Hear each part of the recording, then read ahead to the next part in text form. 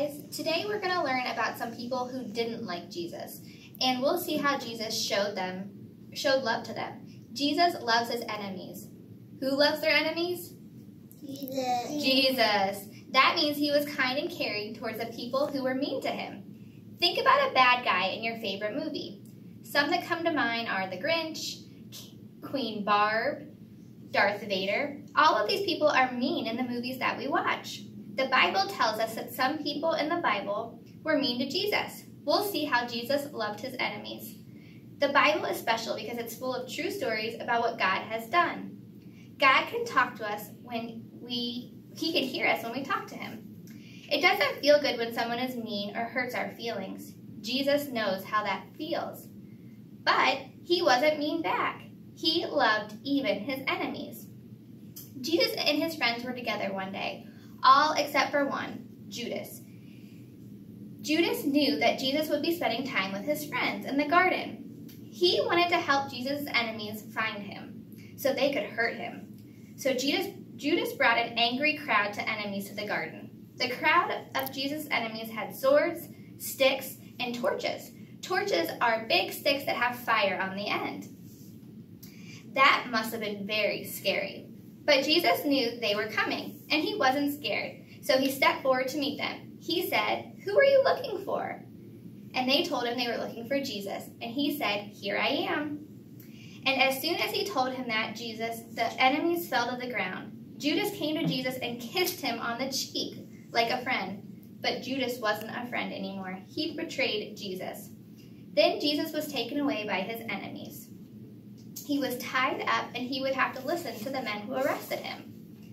Jesus' friends were scared, so they asked Jesus if they should fight the enemies. One friend, Simon Peter, took off a sword and cut the ear off of one of the enemies. But Jesus didn't want his friends to fight the enemies. Jesus even loved his enemies. He told Simon Peter, "Put down that sword." Then Jesus healed the man's ear by touching it.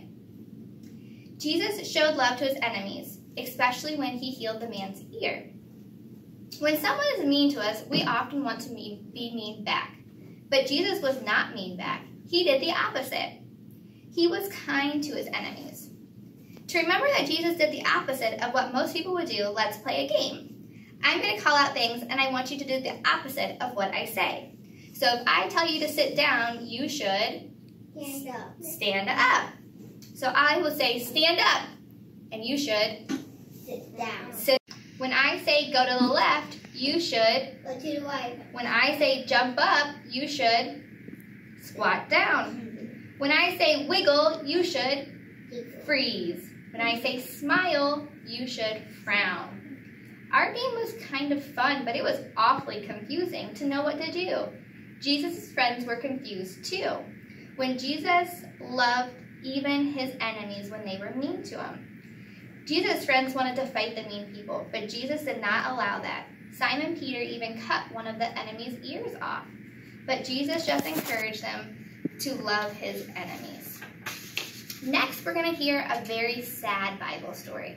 It's about a time some people were very mean to Jesus. They even punished him when he had done nothing wrong. We'll learn that Jesus understands suffering. Suffering is when we're hurting or feeling really bad. Can you tell an adult a time that you felt really sad? We've all had times that we've been hurt or sad. It's no fun to feel like that. But we're not alone when we suffer, because the Bible shows us Jesus understands suffering. The Bible is amazing. It's full of incredible stories, and they're all true. God gave us the Bible so we can know him better and hear from him. Let's hear from him as we explore the Bible. The Bible says Jesus was arrested. Some guards took Jesus to a place, like a jail, even though Jesus never did anything wrong. The guards kept Jesus there. This is a picture of Jesus. There was also another person there, Barabbas. The leader said that one of these men could go free, and they let the crowd decide. Let's think about each of these two men. First, Jesus. He helped the sick people get better. He helped the hungry people get food. He helped people come back to life. He was a good friend.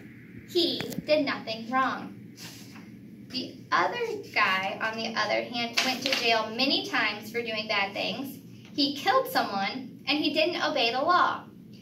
Now that you've heard about both these people, who do you think should be let out of jail?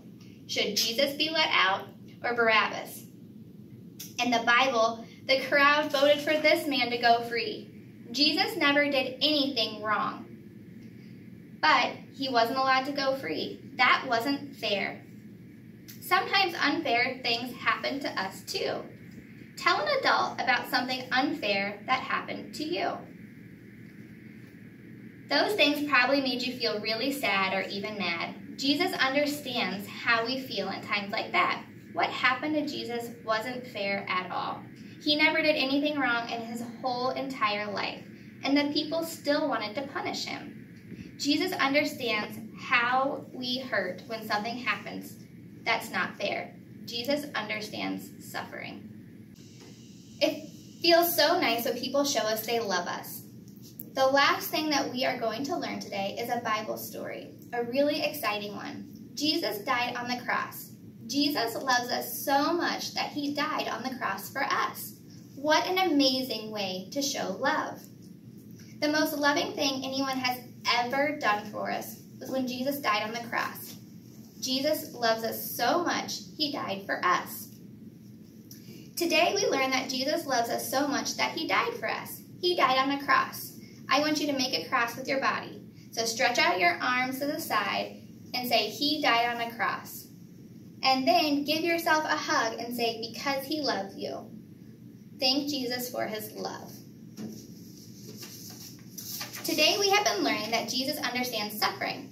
Suffering is anything that makes us feel sad. I'm glad we don't suffer all the time. It feels good to be happy.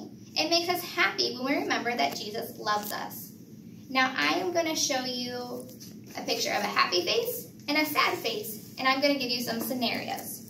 So does it make you feel happy or sad to get ice cream?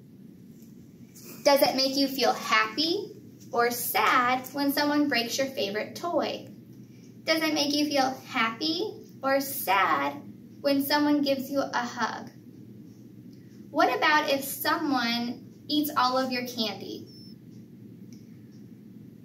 Just as some of the things in this game make you feel sad, some sad things happen to us in real life. When we're sad, Jesus can help us feel better because Jesus understands suffering. When you talk to Jesus about how he feels, he can make you feel better. This week, our story ended sadly. However, tune in next week to hear some great news.